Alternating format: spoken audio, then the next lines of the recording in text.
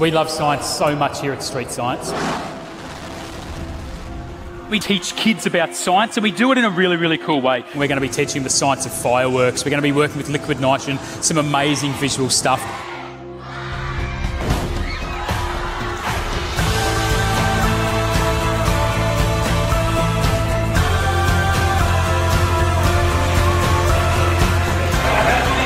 It looks and feels just like smoke. Let's ramp things up a little bit. Who likes fireworks?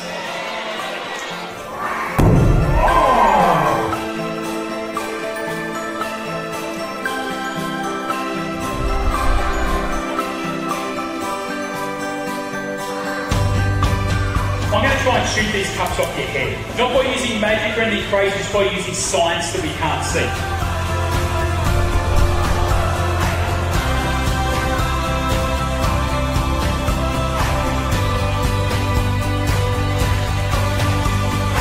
Can you guys see a liquid in there? Look at that dark patch at the bottom. That's Laura's breath.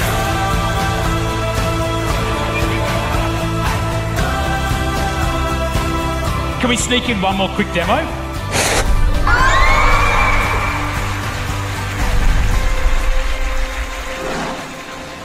We love science so much here at Street Science.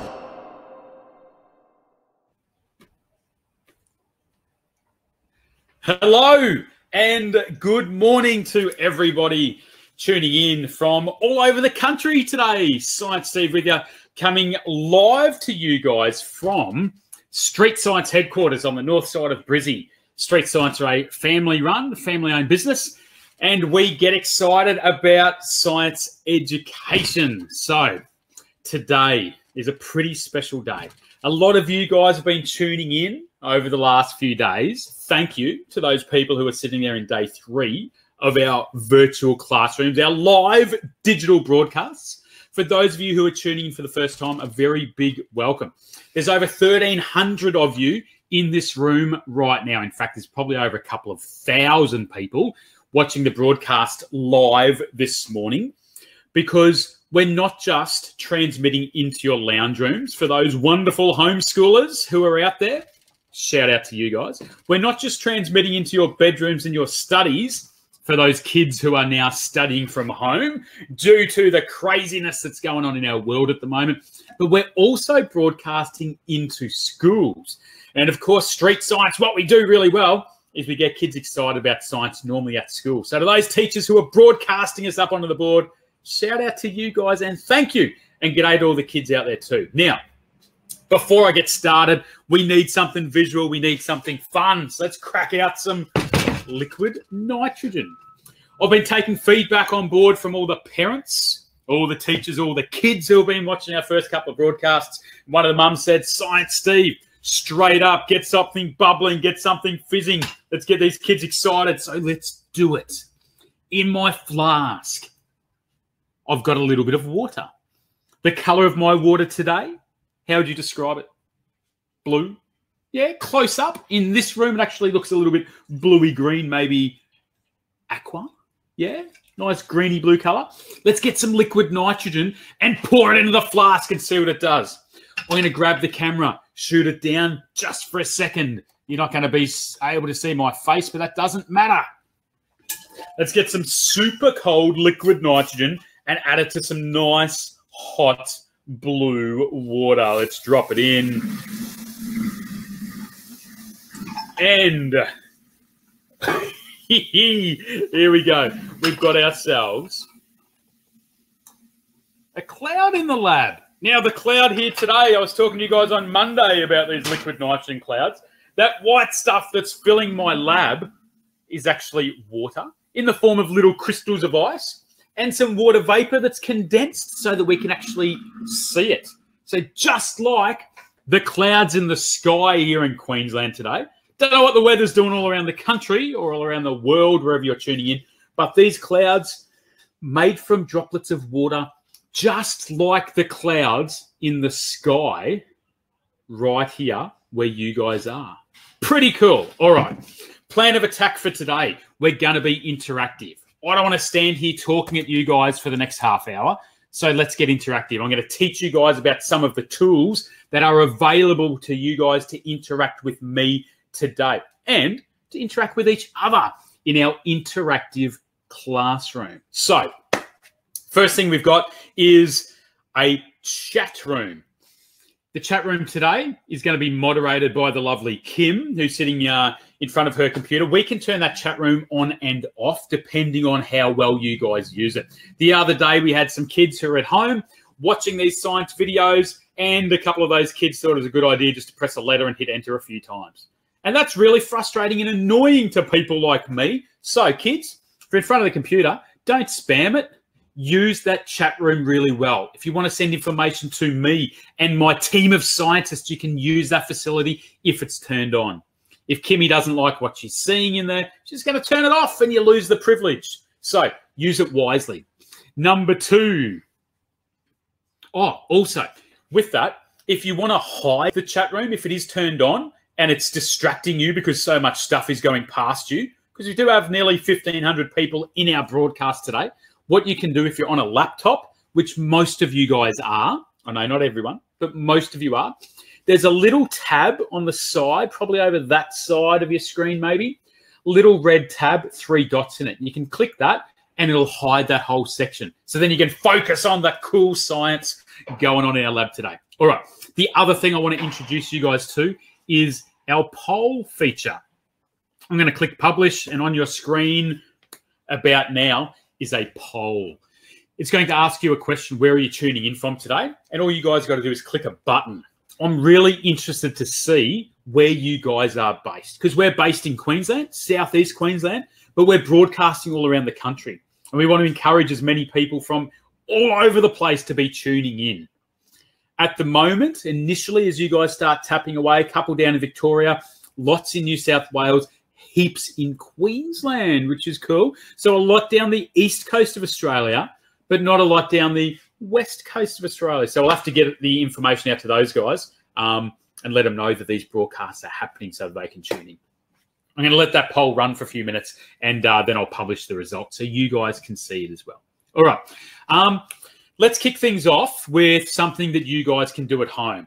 Today's episode, just by the way, we've got a really special guest, a good mate of mine, Raph, I refer to him, but Raphael is what his mum probably calls him. He is a wastewater, or he has a background anyway, PhD, a doctorate in wastewater engineering. So one of the questions that I had was, when I flushed the toilet after doing a number 2, where does all that beautiful nutrient-rich waste go? You know what I'm talking about? You do a poo, you do a whiz, you wipe yourself down, you flush. Where's it go? Our man, Raph, is going to be able to track it and tell us a little bit about some of the scientific processes that go on the other end before it's turned into a liquid that can be released back into the environment, which is pretty interesting stuff. So if you guys have got questions and the chat room's open, you're more than welcome to drop a few questions in there. Just do your best to keep it appropriate. I know it's a pretty cool topic, but just do your best to keep those questions appropriate and use the right language, please, guys. All right, our poll, let's close it off. 87% of you guys are tuning in from Queensland, which is where we're based, so that makes a lot of sense. Fair few down in New South Wales. Victoria's got a few, and no one through the rest of the country. All good. All right.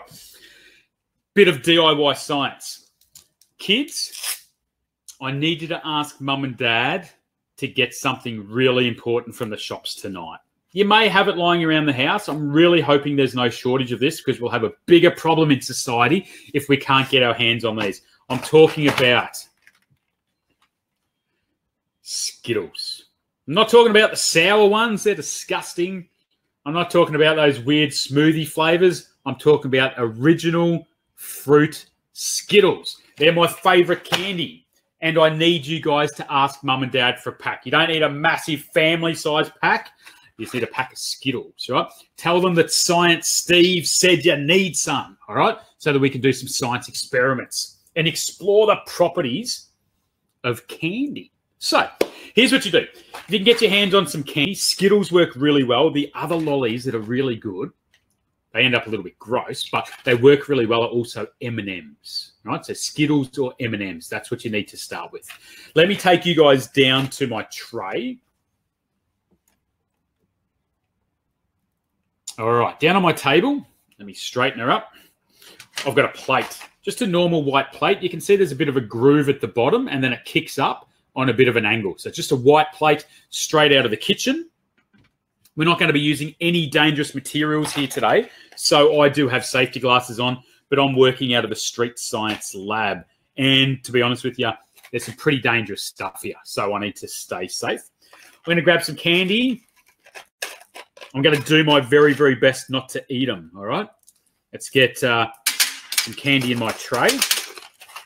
Then I'm going to grab a few different colors. And I'm going to place them strategically around my plate. As I place my candy on the tray, I'm just going to spread the colors out a little bit. And as I place them, oh, there's a green one, mad. Can you see the little letters printed on these? You want to make sure that the letters are facing up. That is super important. I'm just going to scatter them around the place. Another green one opposite there.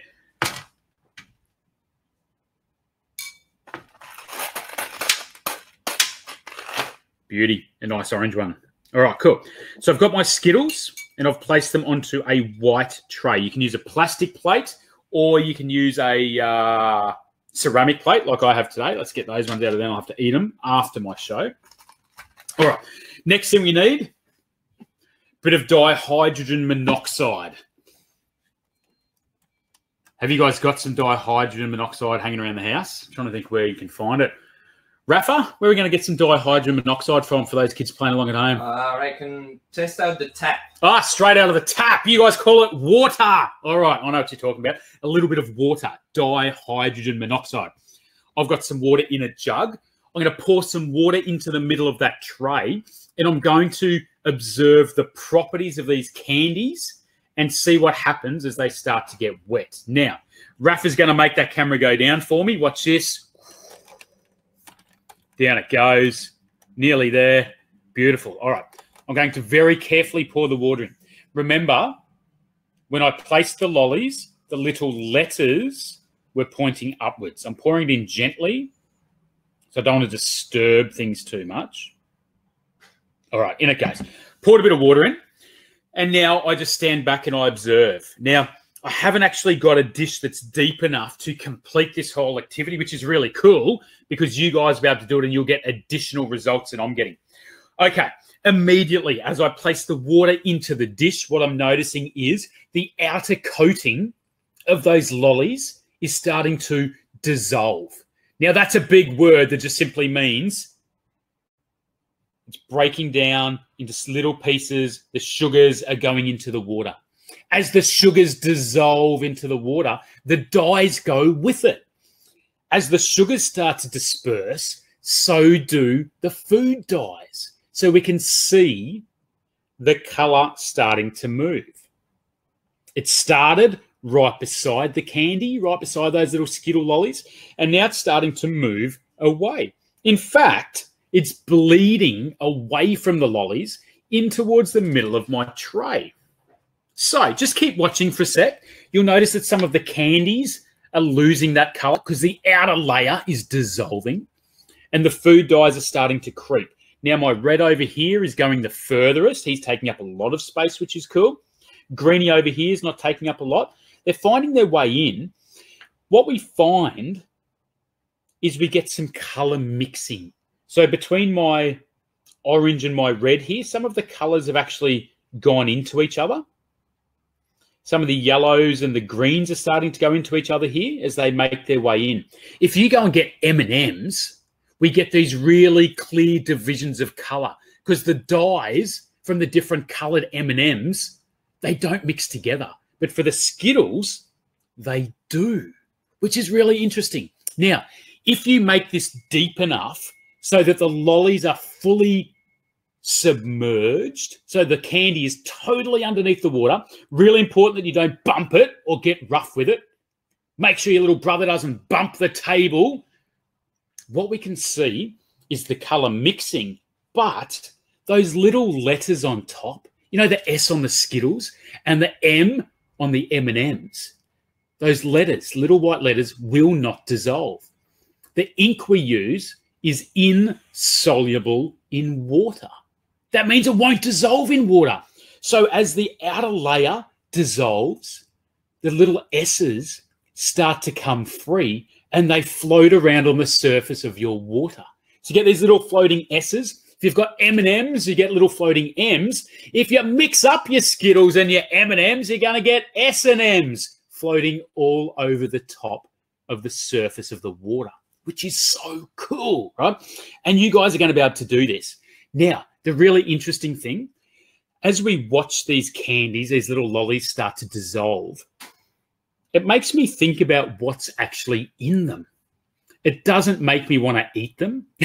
It doesn't look particularly tasty at the moment. In fact, if you use M&Ms and you leave it for about 5 minutes, once the outer coating dissolves and the colours all bleed away and the M's start to rise to the top, we notice that some of the fats start to leach out of the chocolate and they start to disperse all over the surface and it looks disgusting. And they're the candies that we love to shove in our face around Easter time. And it makes me think about the nutritional benefits of lollies and how good this stuff is for our bodies, which is a really interesting thought because everyone tells us we need fruit and veggies and all the good stuff, proteins and carbs in the right balances. But it seems that we, as kids, I'm a big kid, let's be honest, we love eating lollies, but there's not a whole lot of nutritional value in there. Lots of sugar that gets us energy, immediate energy that makes us want to run around, but overall, not particularly good for us. Small amounts, no dramas. M&Ms or Skittles, right? That's what's on the poll right now. For you guys, you can use either. I would love to know your personal preference because I've only used, 10 or so of these Skittles, which means I'm going to have to go and eat the rest of that box. So you've got the opportunity, if you don't want to tell mum and dad that Science Steve said to buy Skittles, feel free to tell them that you need a bag of M&Ms, right? And that's probably a good idea because mum or dad are going to enjoy eating those as well. So you've got the poll there. Feel free to fill it out. What are you going to use, M&Ms or Skittles? It is totally up to you. A little bit of DIY science that you guys can do at home. Now, I'm quickly going to hijack the screen. I'm going to share my screen with you, and I'm going to take you to a website. This website is streetscience.com.au, and there's a very important reason I'm going to take you there. Let me share my screen, and I'll keep chatting with you. Screen share is on. Take you to the homepage. The reason I'm going to take you here is because I've just run you through a little activity you can do at home, but on our website, we have a tab up the top. There you go. You can see those tabs. Right up the top, we see experiments. If you click on that, it's going to open up a new page. The M&Ms and the Skittles activity that I just did, it is listed on here. All the instructions. So when mum calls you up from work later and says, hey, what do you need me to pick you up on the way home? You can say, I've got an activity up on the web that I want to do tonight and show you. There it is, the science of sweets. It's down the bottom. You can also make a thunder straw, make your own rocket fuel. How good does that sound? Build your own CO2 rockets. We did an activity yesterday. We had a special guest, Tim O'Shea, who was a medicinal, he has a background in medicinal chemistry, right? And he showed us how to make our own hand sanitizer and taught us all about viruses and bacteria. So the recipe's up there for you guys too, all right? The experiments link, check it out a little bit later on. Heaps of resources for you, including the science of sweets. All right, going to get you guys back because we've got a very, very special guest in our lab, a good mate of mine, Raphael.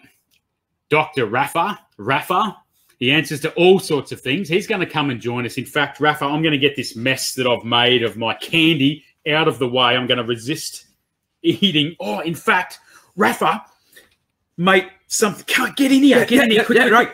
All right, Rapha, quick. Give a wave to everyone out there. Okay. There's a lot of people in the room today. Yeah. Before I introduce you properly and before we get excited about poop and wheeze and all the good stuff, right, I'm going to take everyone down here because I just bumped the tray. As I bumped the tray, the colours mixed, and some of the little S's off my Skittles have floated to the top. They are there. All right, awesome. Quick, get in here, guys. An exclusive. Oh, are they going to be able to see it? Oh, there's one right there. Can you, and this one here. Let me bump it. Oh, man. Can we see it floating? It might be hard to see. So this one here is just coming off the candy. And then there's one. Can I bump him in? Yeah, nice work. I think we're starting there, to see there he it goes. floating. He's floating. Nice. There he goes. He's heading over the coloured stuff. So you're going to see him. A little bit of contrast.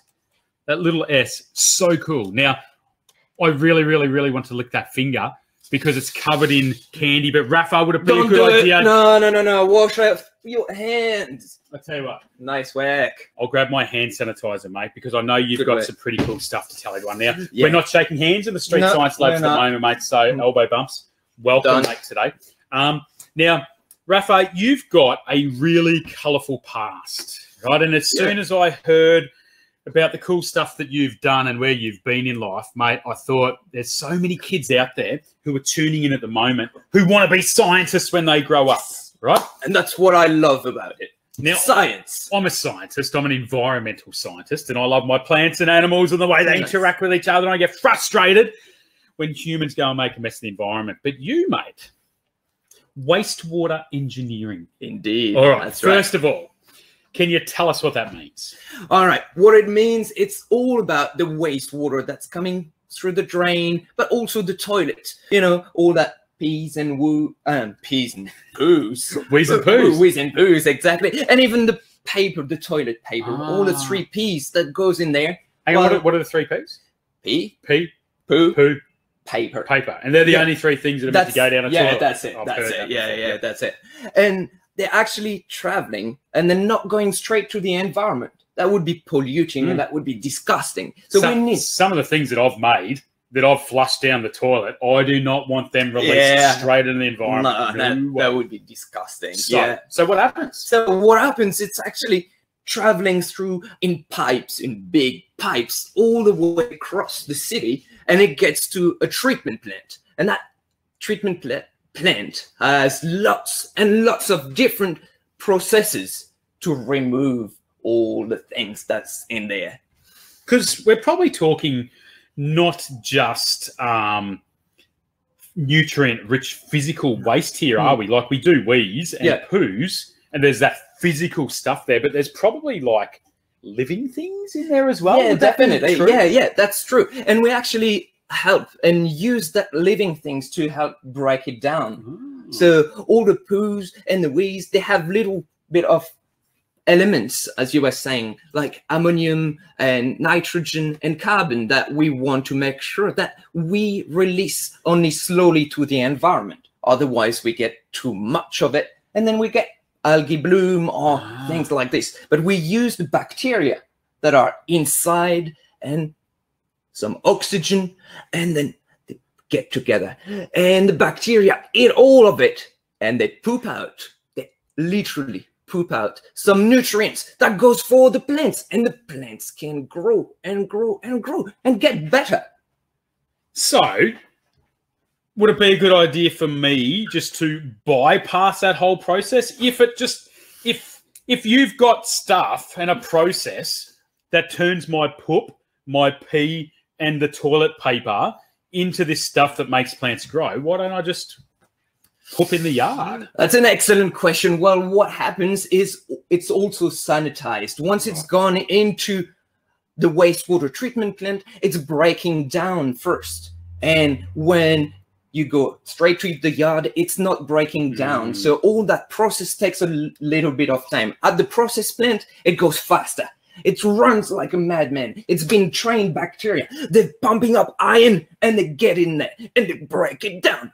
In your yard, it's happening so slowly that you've got viruses and things that you don't want to be hanging around. Your pets, little brothers and sisters, not a great idea. Yeah, I'd imagine my dog, if I did that anyway, he would dig it up and he would roll it up. Because he's that kind of dog. He's disgusting. No. And he wouldn't be allowed in the house. That's it. He's not allowed in the house anyway, kids. All right. So there must be a process, Raph, right? So let's say we're using our toilets appropriately. We're doing our wees. Yeah. We're just using a couple of squares of toilet paper, cleaning ourselves up. We flush it. We go and wash our hands, right? Question that I've seen pop up.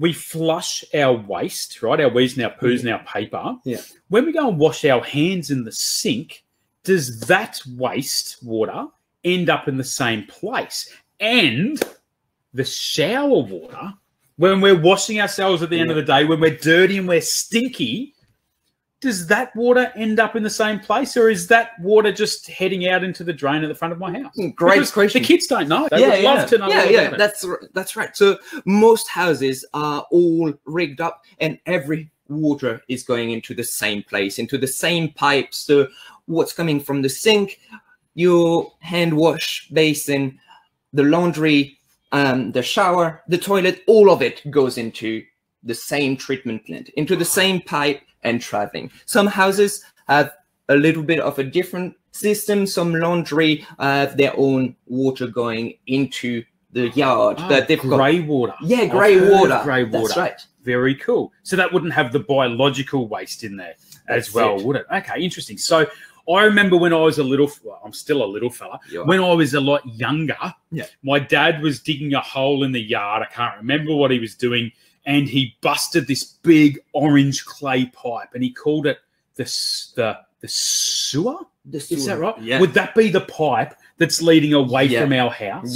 Yeah, most definitely. Because it stank. It was disgusting. Yeah, it's disgusting. And actually nowadays they're replacing that clay because there had been some accident with that, or not accident, but bursting and stuff. So it cost a fair bit of money to replace that. So now at the moment it's changing, and it's a proper pipe that you can't just break with a shovel. That would make a lot of sense. All right. So the sewer is taking, or the sewerage lines are taking the wastewater from our laundries, bathrooms, toilets, kitchen as well. Very cool. Kitchen waste as well, to this sewage treatment plant. So my neighbour's house, my house, all those pipes are coming together, and they're taking it away to the wastewater treatment plant. All right. So when it gets there, when it gets, I'm fascinated to know. It's awesome. I'm so excited. It's my thing. It's what happens? I get to talk about it. So there are some floaty bits, things that actually are too big to be eaten up by the bacteria. So there is a physical treatment, which means it's a grid that just flush out and removes all of those things that are too heavy and too big to flow through. So all of this is then removed into sieves, if you want, like big sieves and smaller until you've got only liquid there.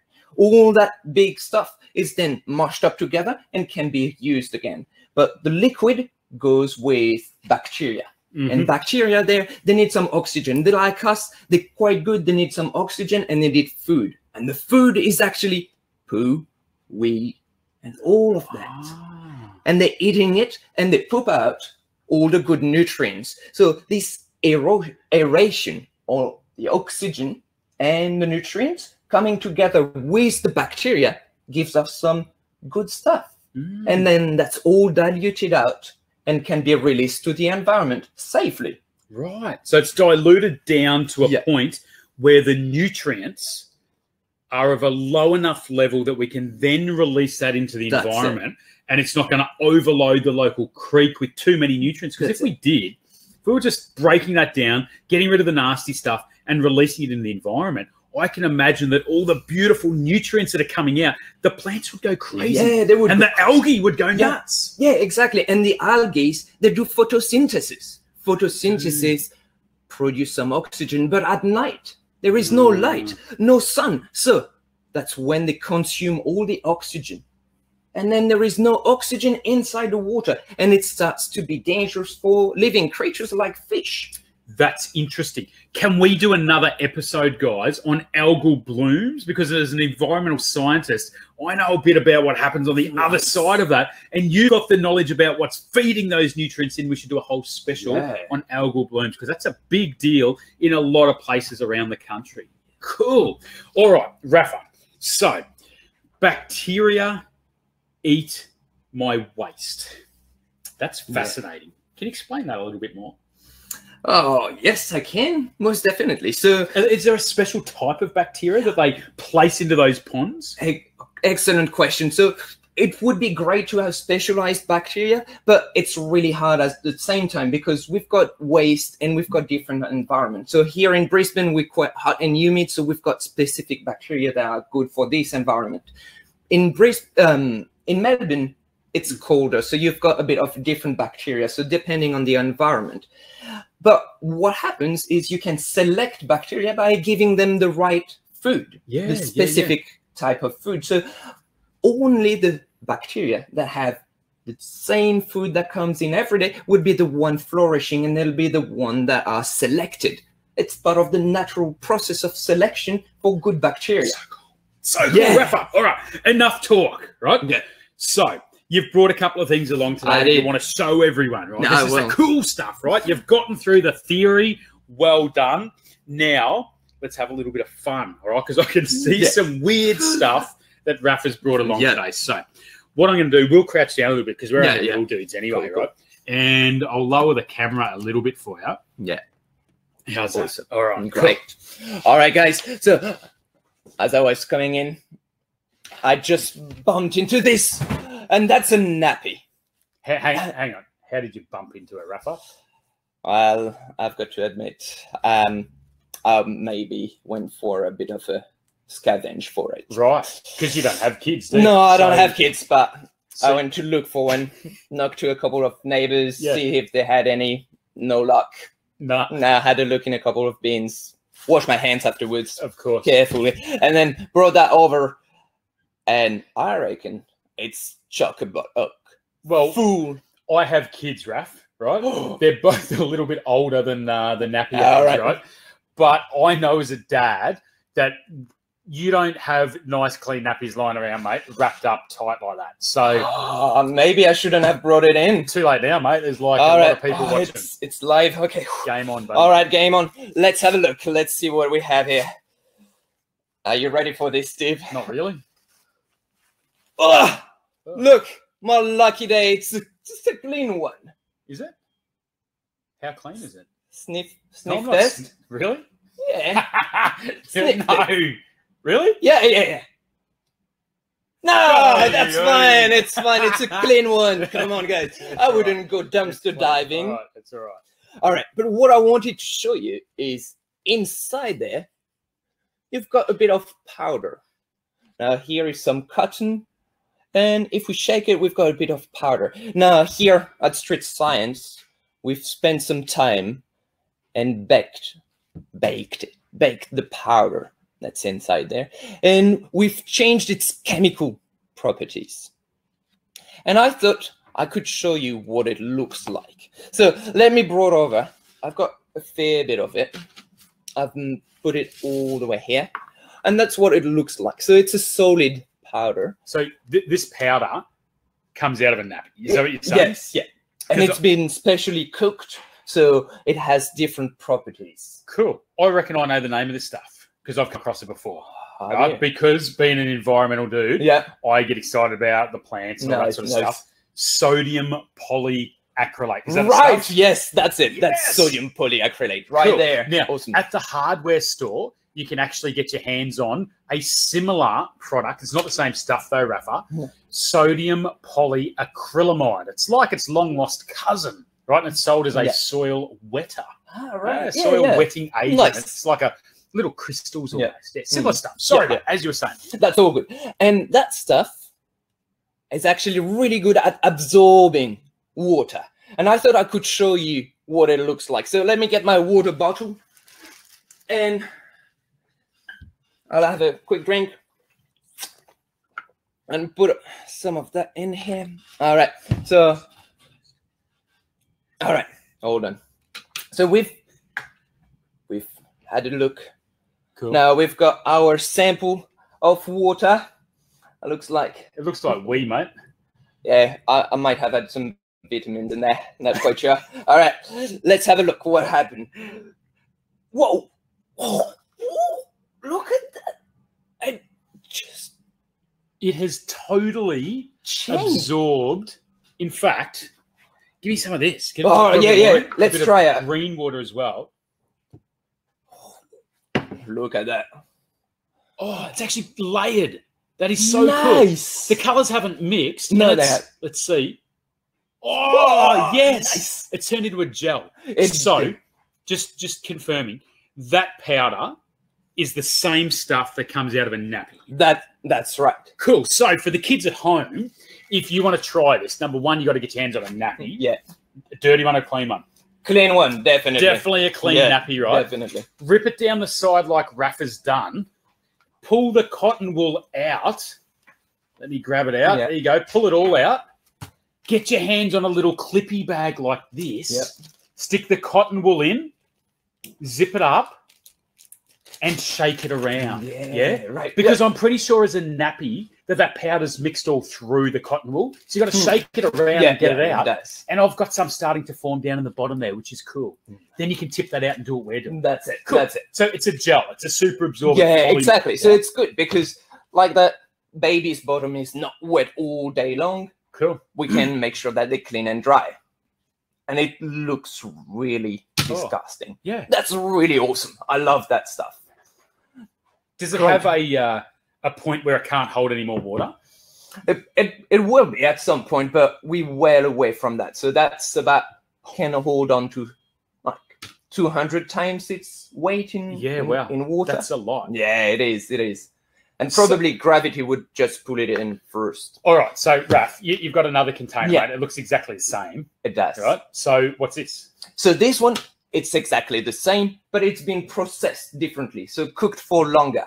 So this time, it will behave differently. And I wanted to show you what it behaves like. So should we have a look? Totally. So Get some... do the same thing. So if we're comparing these two materials, right? Same stuff, still sodium polyacrylate. Yeah.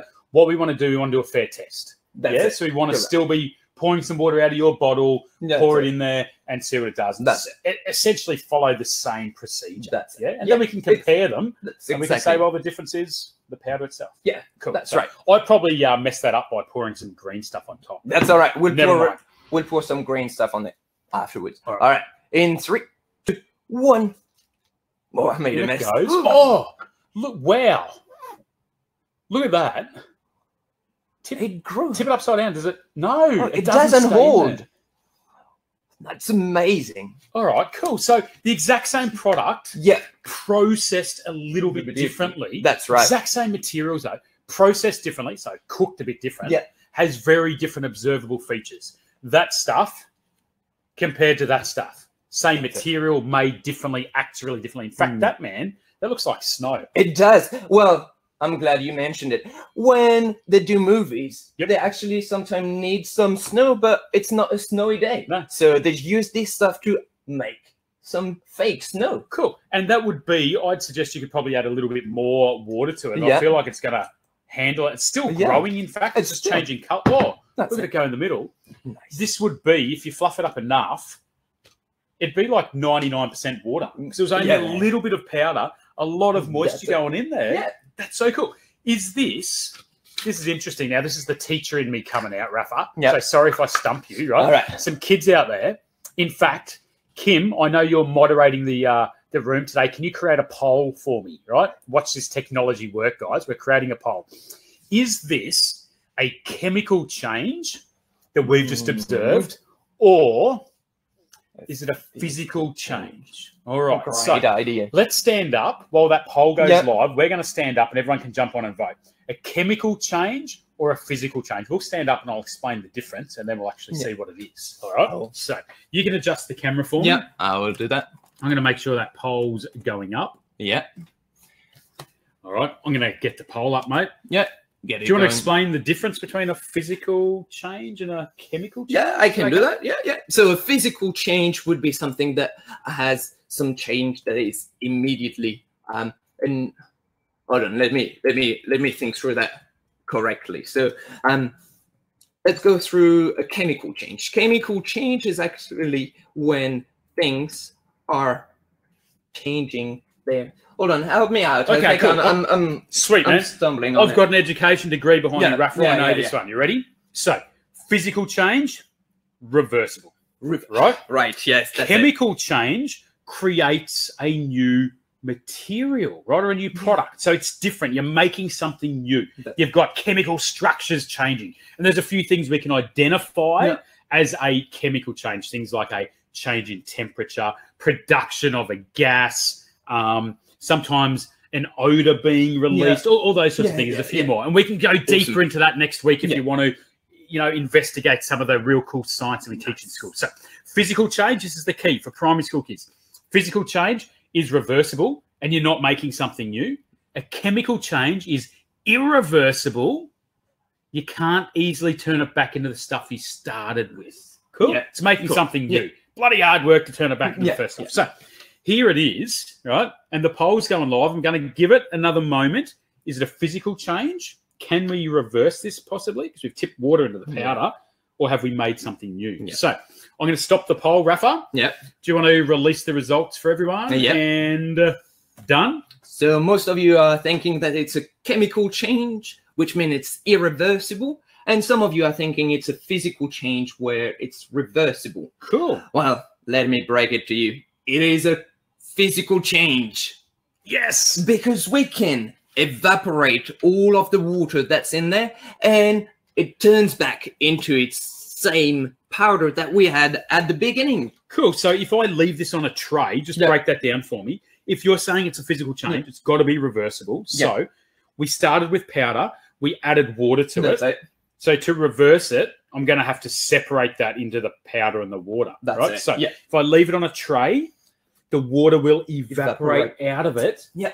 It'll probably take a few days to happen, but it'll totally happen. The water evaporates out of it, and that's going to shrink down. Just going to be like the reverse of what happened before. Shrink down into the powder. And the water's off into the atmosphere. And then guess what? What happened if I add some water? To the powder, it's going to grow again. That's it. And then evaporate and shrink down and do it again and again. And man, this stuff is so good. How do I get my hands on it, Raphael? Well, you've got just a shop that just opened, and you've got some of that in the DIY science kit. All right. This stuff is really hard to get your hands on, sodium polyacrylate in this form. So the first form, you can get that powder out of nappies. No worries. You can get your hands on that easily. This stuff is amazing to play with. It feels incredible, right? It does. The only way you're going to be able to get this stuff is through our shop, right? On the side of your screen, there is a little link there. I don't know how you do it. You probably just click on offers. I think it'll take you through to our shop. We launched a shop today because during our shows, we're going to be using different materials and we want you guys to be able to get your hands on them. And a lot of people aren't going out to the shops at the moment, so you're not going to be able to go shopping and just ask mum to go and grab this stuff for you. So we can get it online, right? So we've launched a street science shop, which has lots of science equipment. There is one kit there. It's the very first item. I think it's about $30 bucks. And it has lots of different items in there. It comes in a little street science bag. Let me hold it for you. Has it got the snow tube in there? Oh, there it is. So there you go. You've got a couple of serves of that snow powder in there for you guys to use. And remember, it's reversible. You've got to make a choice whether you want a slime kit or a crystal growing kit.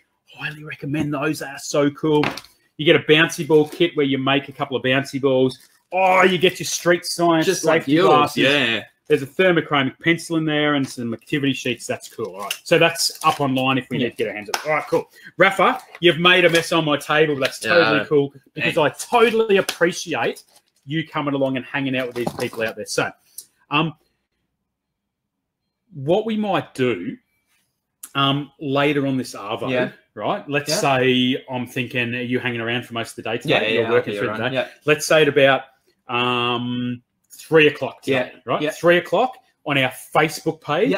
Let's do a Facebook Live, you and me. We'll go through those questions that people have typed in the chat room. I've seen a couple of questions that I'm excited to answer, If the chat room's been closed, Kim, our moderator, is going to open it up just 5 minutes so people can ask some questions about wastewater and poos and wees and all the good stuff. How about we jump on and we'll grab some of those questions and we'll do a Facebook Live straight off the Street Science Facebook page. All right, mate? Until then, give us a bump, mate. You get out of here. You have a good day, man. And I'll hang out with these guys for a few more minutes. All right. Did you enjoy that? How good was that?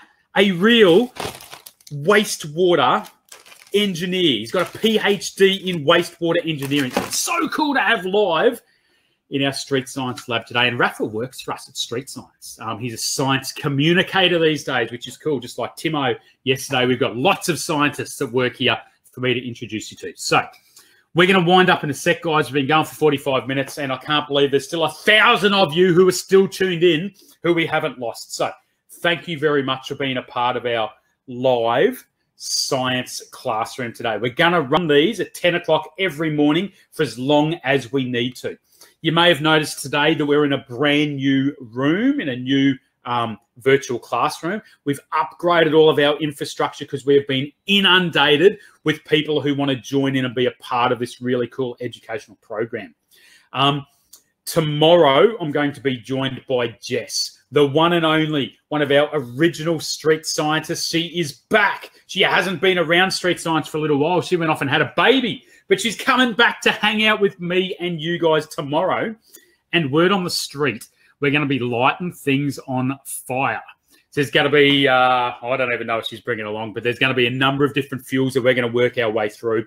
Some fossil fuels, hydrocarbons, alternate fuels. Really cool, man. There's going to be so much learning in there and lots of fireballs and stuff. And because we're in the studio, in our lab, we can kill the lights so we can see it all really well. So that's going to be happening tomorrow at 10 a.m. Next week, we're going to launch a subscription service for you guys. So if you're loving what we're doing, we're going to have smaller classes. So instead of having 1,000 people in here and me not getting a chance to see all of your questions, we'll drop that down to 20 to 30 kids at a time. One of my street science staff will be in here running a classroom to slow things down for you and really dive deeper into the cool stuff that we talk about in the mornings. So you'll be able to sign up for that, and we'll make it cheap as chips for you parents as well, because I know people are having some pretty tough times at the moment.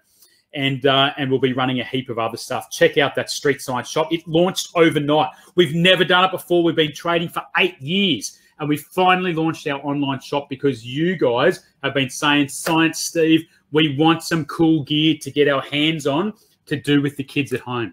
So we'll keep working in the background, developing some new products for you guys, broadcasting to you live. Thank you to all those people who have been making donations as well. It definitely helps a small business like us stay afloat and keep providing this cool stuff. So the most important thing to me, to be honest with you, is to keep you kids engaged and excited and having fun.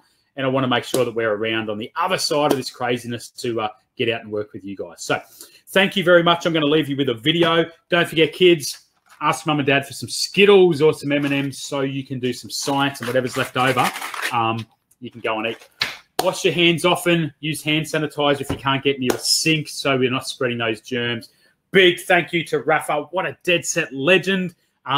We're going to come back at 2 o'clock this arvo and do a really similar session. Tomorrow's going to be different. Friday will be different again. So make sure you register so you can get along. And our rooms now hold up to 5,000 people at a time. So spread the word. Let's get everyone excited about street science. We're going to finish off with a little video. Have the best day, guys. Thank you for tuning in. See you next time.